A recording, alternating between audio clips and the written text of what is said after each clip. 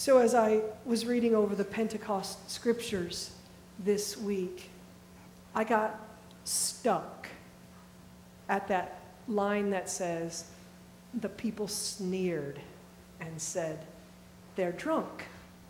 They're drunk. Because they were acting as if they were filled with something that the people didn't understand. They sneered, the scripture says. Let me ask you this. Have you ever seen something that you didn't understand and sneered at it and said, we don't do that kind of thing around here. We don't dance in the aisles. We don't shout out, praise Jesus. Let me do that again. Praise Jesus. We don't do that. We sneer. You know why? Because I don't mean this to sound the way that it sounds, but we white people have a tendency to be the frozen chosen, as we are called.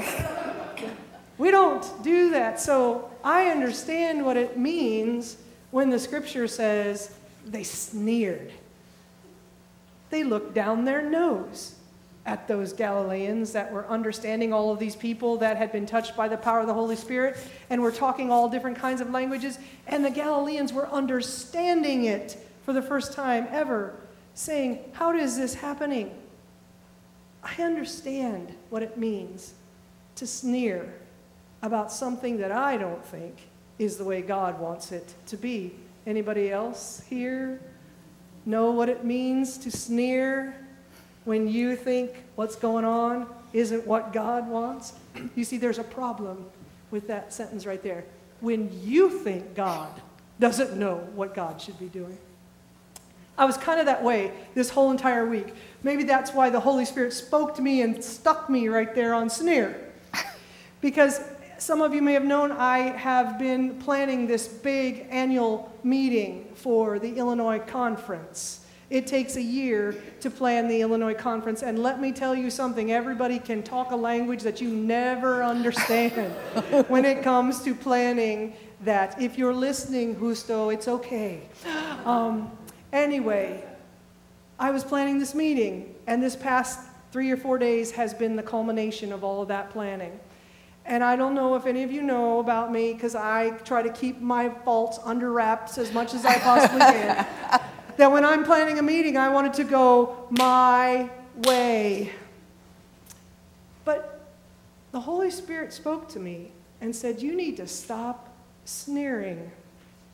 I'm going to show you why you need to stop sneering, because you don't think like God thinks. So I'm going to share with you 3 or 4, maybe 3 places where my sneering was getting out of control, but the Holy Spirit, the one that rushes in and reminds us that God is the one making all the plans, said to me, be still and know that I am God. So the first place was when I found out we were going to have a liturgical dancer. Being who I am, I like to dance. But I've never understood liturgical dance. I never got that stuff. That I never did it because I never got it. I never wanted it to be in a worship service, and so when I heard we were going to have liturgical dance, I was just like, okay, that wasn't in my plan for what worship was going to be, but that's okay.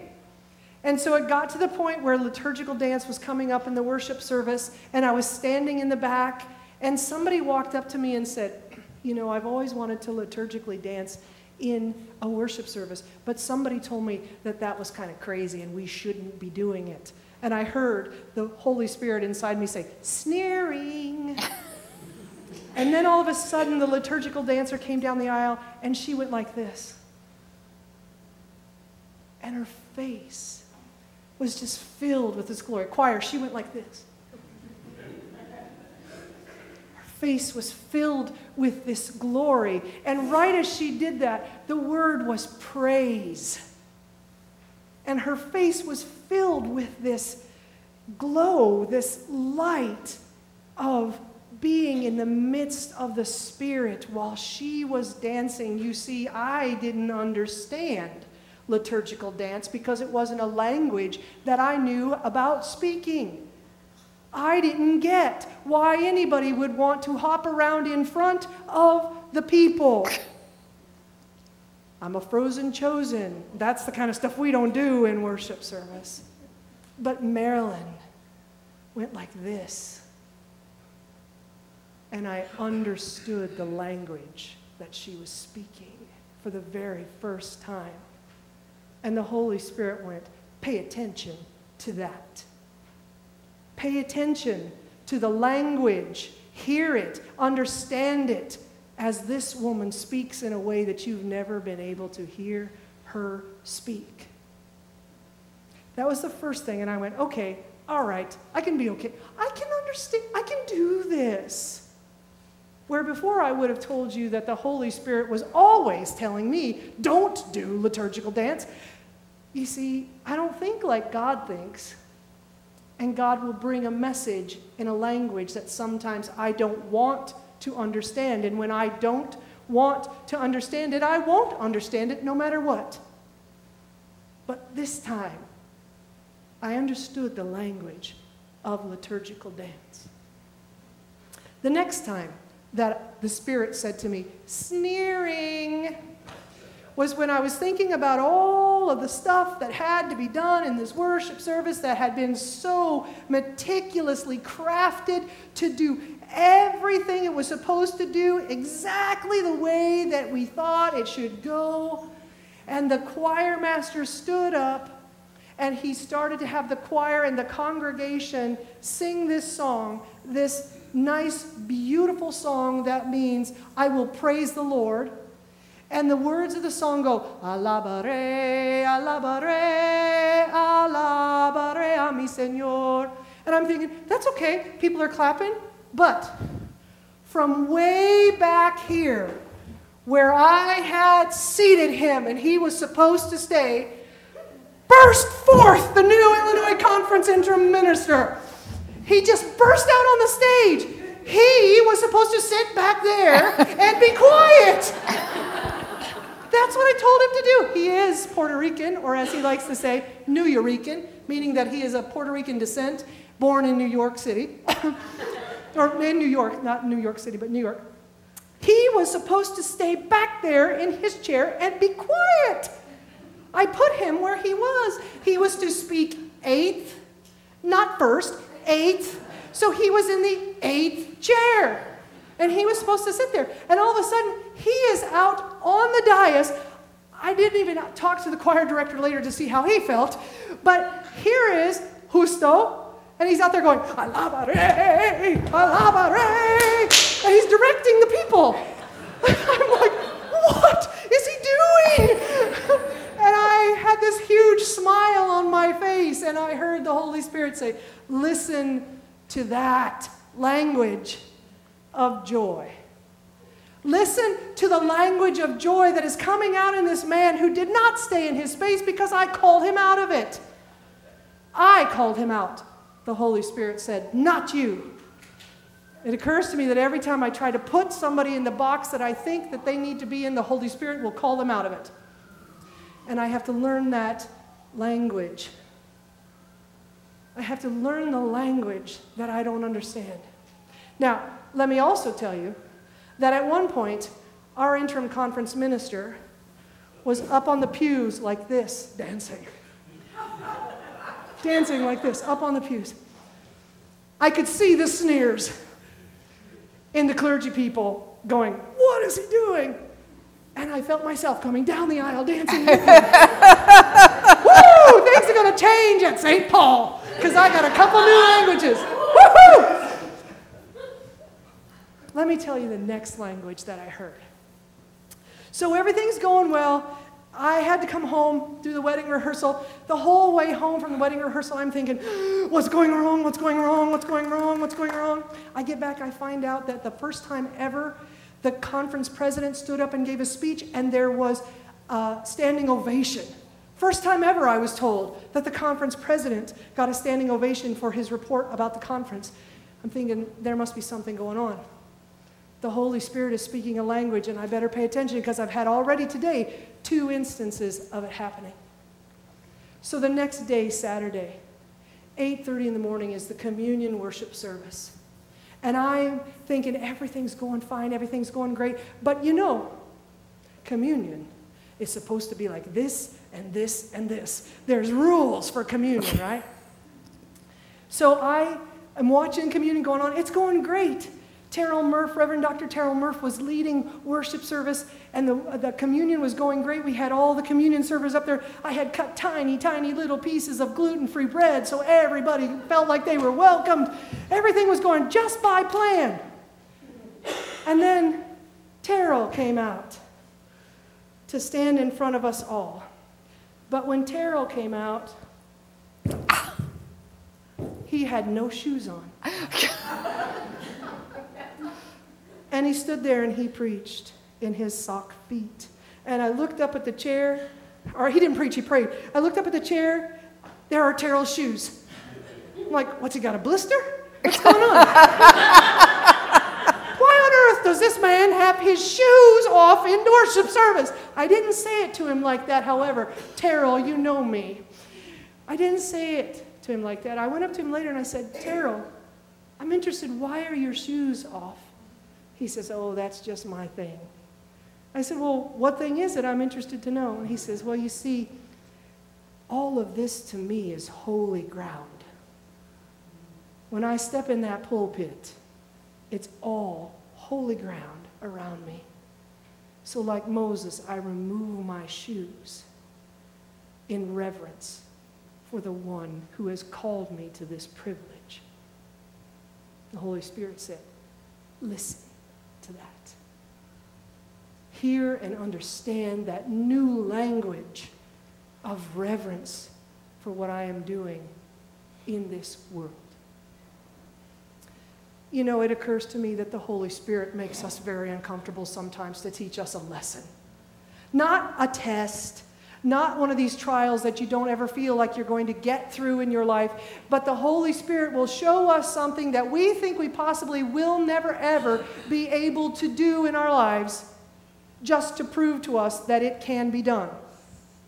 Just to show us and convict us that we can change, that we can be different, that we can understand the language of the Spirit in our lives, that we can be different, renewed, passion-filled people in this world. That we can be the people who carry the power of the Holy Spirit, that we are not too small to do that, that we are so large, filled with that Spirit, that can change this world. And we don't have to have shoes on to do it. We can dance on the pews. We could hang from the rafters if that's what the Spirit told us to do. We can dance it out. We don't have to do it the same old way over and over and over again. And can I just tell you that doing the same thing over and over and over again is not getting us anywhere as the people of God in this world. Every day I read on some sort of blog or some sort of formal church stuff, the church is dying. What are we going to do? The church is going to die. It's going to be gone by 2075. What will we do? We are killing the church. Jesus is not dead.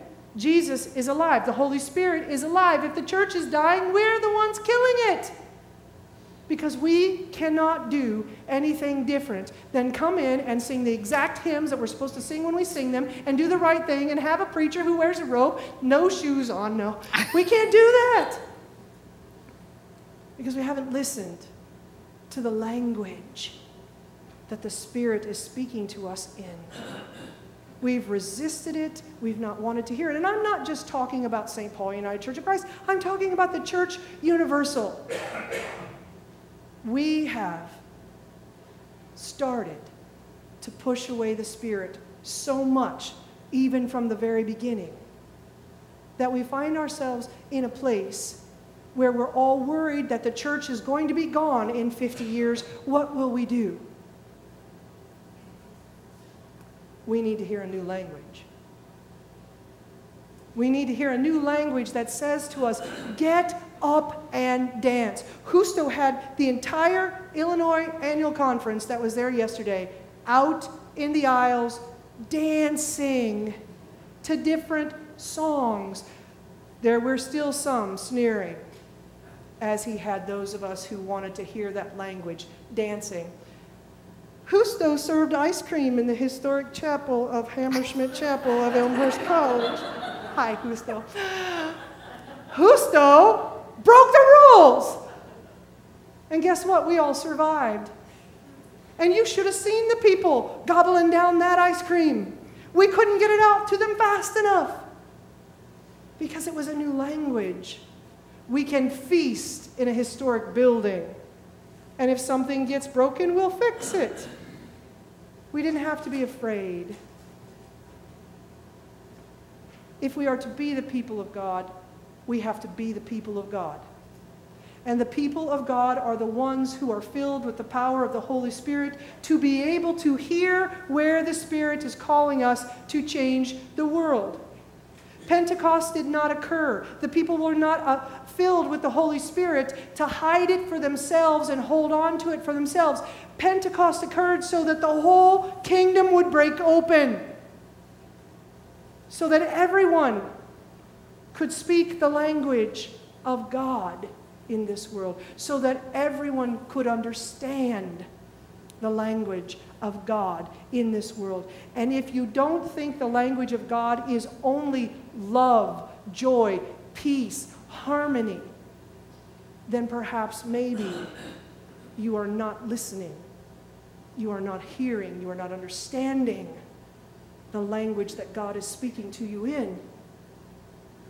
The language of God does not have hate in it. The language of God does not have despair. The language of God does not have violence. The language of God is designed to change us, not harm us. And we can only be changed by the power and the language of love in this world. So maybe I'm going to preach with my shoes off a few more times a year. You know, I once had a pastor tell me, you can't preach with sandals on in the summertime. Remember I told you that? You can't preach with sandals on because you're going to make the men distracted. Not so distracting, fellas. So imagine my shock when the conference minister stepped forward in his open-toed sandals the other day. You see, we've bogged ourselves down with our own thoughts of how it should be, and doing that has prevented us from hearing and understanding how the Spirit says it is. Do you understand that should be cancels it is? How we need to live is always knowing it is cancels should be. And to do that, we have to, as I told the children, want to hear the Holy Spirit in our lives. So my only question for you today to work on, to ask yourselves, to chew about is, do you want to hear the Spirit in your life? Do you want to hear the language that the Spirit is speaking to you? Do you want to be filled with that power? Because only you can answer that question. But if you do, maybe we'll dance next week. Maybe we'll eat ice cream next week. Maybe we'll take our shoes off. Amen. Amen.